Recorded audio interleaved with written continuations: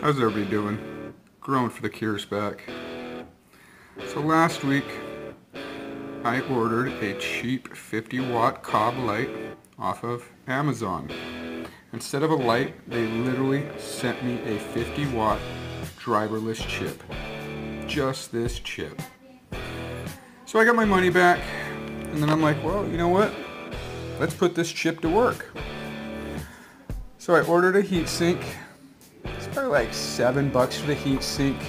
You can pick up the COB lights for a couple bucks on Wish, maybe $5-6 on Amazon.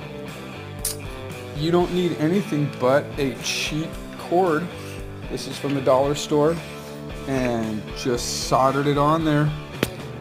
That's it. Just gonna plug it in. Extremely bright for a 50-watt single COB. I'm very happy with it. You don't need any electrical skills. You need basic. I mean, I have very basic soldering skills at best. It's not pretty. And I'm going to use this COB light for my aquaponics.